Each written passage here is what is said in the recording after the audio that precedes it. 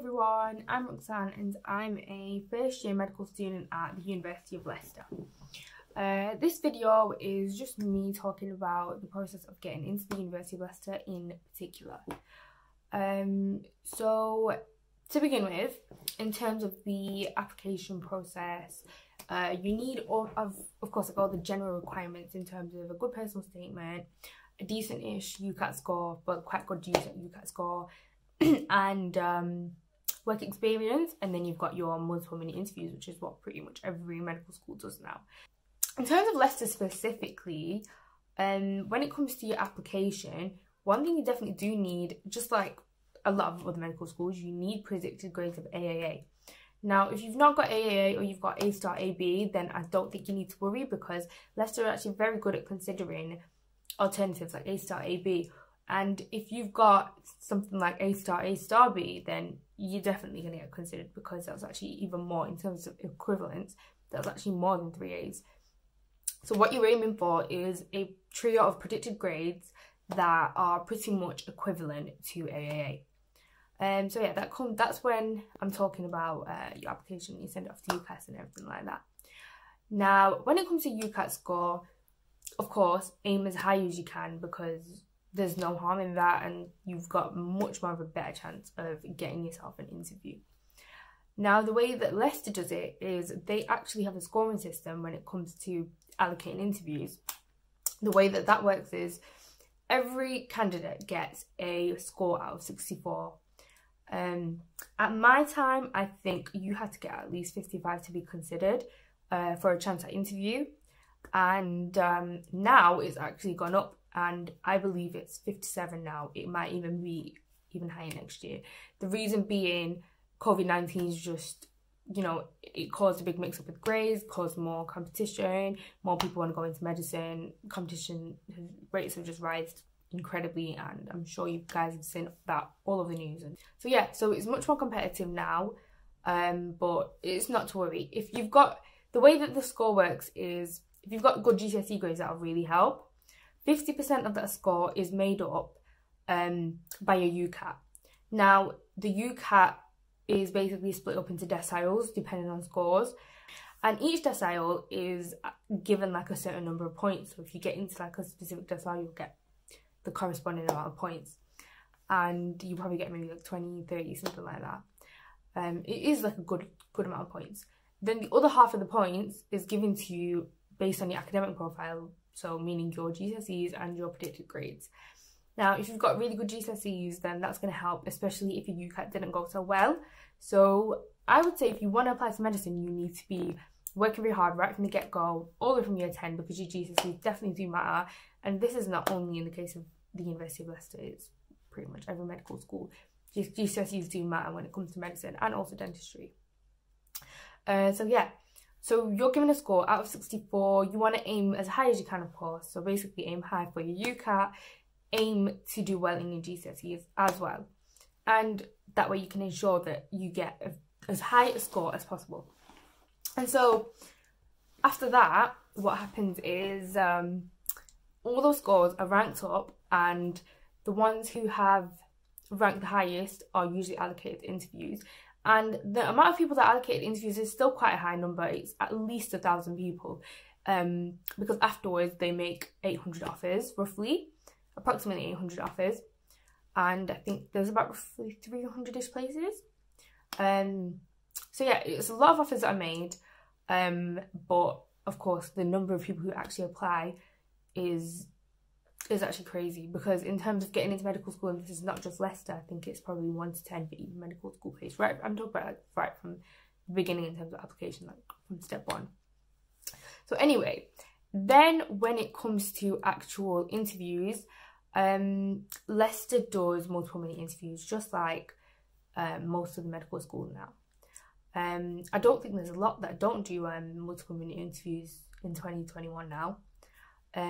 So the way it works is you've got all the different stations. Leicester had, I think, 8 or 9 when I did it, and this was 2020 that I did it. Yeah, so they had about 8 or 9 stations from my memory, and they've got all the generic ones, the same ones that all the other medical schools do, you know, one about medical ethics, one about hot topics, one about teamwork, one about communication skills, one about problem solving, and they do also have a few that are a bit more specific to them. They've got a few more acting stations than other medical schools usually do have, because I had 3 acting stations, and they also have one about Nhs Values, and that's actually where I went wrong. So I'm just letting you guys know so you don't make the same mistake.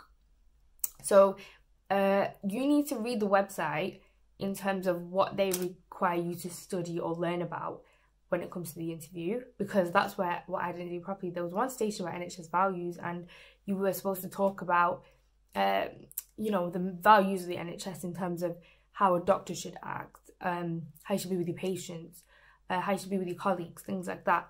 And they're not generic things like just teamwork or communication. They're not generic things like that. They're very, very specific. So you should definitely study that. But the good thing about MMIs are, if you do mess up one interview, you've got all the other ones to try and redeem yourself. Now, one thing that Leicester did have specifically in a station that I never did for any other interview was I had to actually pre-prepare a piece of work for one of the stations. And that was like a poster that I had to create. I had to put some creativity into it as well. I had to talk about my interests, things like doing, my academic profile. I had to talk about work experience, just anything about me, things that speak of me. And in that interview, you have to talk about maybe your 1, 2, 3 most important points on there. So it's important you choose carefully in that question what is like the most important thing to you on that piece of paper, because you've got about 10 minutes to speak, but it's not as long as you think. But yeah, they just also want to see that you've got things that you're doing in your spare time. You know, whole life isn't just medicine. Like, you've got to have something to take your mind off all the work that you're going to be bombarded with when it comes to medical school and when you're a doctor. Acting, they have about 3 stations, like I said before. It's because Leicester's very big. I'm sure a lot of other medical schools are too, but even just from the lectures I've had, things like that, they're really, really big on how you are in dealing with people, not as patients, but people as people. They want to see your empathy skills. They want to see how good you are when it comes to dealing with people of really diverse backgrounds as well. They're really big on diversity. And so I had 3 different stations. One I was acting like a doctor, one I had to just be a normal person, and another one, again, another normal person. But yeah, you could, in those acting stations, you could be bombarded with the most craziest of situations. You just have to know how to deal with it, because you might be tempted to do one thing, which is maybe ignore someone who's talking about a very crazy thing in their life that's happened. The accent is really good, by the way. But you've just got to be the nicest person you can, basically. Be very communicative and be very problem solving as well. And they do have a maths station, and yeah. So make sure you read the website if you want to know specifically what you need to prepare, what you need to study, because if you don't do that, you'll definitely have a hard time in the interview, because they do expect you to prepare something. And now, another thing is they score each station on an iPad. They give a score in each one, and at the end, they do add up your score, and that determines if they give you an offer or not.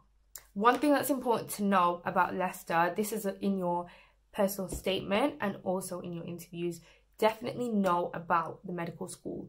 And you have to do this for all medical schools, but Leicester, I think they're much more specific and particular about it, because their course has a bit more specificity to it, because it's slightly more different. Now, most medical schools are either problem-based learning or case-based learning, whereas Leicester's not. They do an integrated course, and that's what they call it. I think it's really important to know that, because it shows that you know about the specific differences in their course. You know why you're applying there, and you have a reason to want to go there. So talk about their integrated course. Talk about why you prefer that. Talk about why that's better. Something else as well, they split their 5 years up into phase 1 and phase 2. That's what they call them. Phase 1 is year 1 and year 2, and phase 2 is year 3s, 4 and 5. They're also very big on clinical experience very, very early on. And one thing they do, and I think this is a really good thing to mention, is in phase 1 and phase 2, you actually complete something known as a healthcare certificate. It's healthcare certificate training. No, actually, that's only in year 1, actually, not year 2, but yeah, year 1. Now, this is where you get your early clinical experience. You learn clinical skills, you learn how to communicate with patients. It's almost like a healthcare worker type of certification that you're gaining, and you can actually use that to get work if you wanted to as well, like part-time work, even though they don't really recommend you doing too much. But you know, that's something you can do if you want to. But that's a really important thing to mention as well, because I don't think a lot of medical schools do that either. They're also very, very, very tech savvy. They're a very tech savvy medical school, and they kind of pride themselves on that. Their George Davies Medical Centre, it's a very new medical centre. They've got a lot of new technology in there. They were actually the first medical school to give all their first year students iPads, and they give the newest one that they can get their hands on, and they give everybody one, and you don't have to pay a penny for it. And they did that because they recognise how much technology shapes our lives these days. They recognise how much this generation relies on technology, and they're actually using technology to give us a more, a pathway into learning that is just much more integrated into our daily lives, the way that we do things today. All your work is sent to there, you bring it to your group work, you bring it to your lectures. You can talk about that, how they're very, very technology focused, how they understand this generation. But yeah, that's a really good point to talk about as well. Yeah, I would say definitely research the university as well. They do have a station talking about that, because they do say why Leicester Medical School specifically. But yeah, all in all, I think you need to know about the scoring system that they use in terms of giving you the interviews. Look at their website. They will talk about what they will ask you about in the MMI stations, because you probably might have to prepare something in advance. I really hope this video was of use to you guys, or at least somebody, in terms of getting into Leicester Medical School specifically. But yeah, thank you.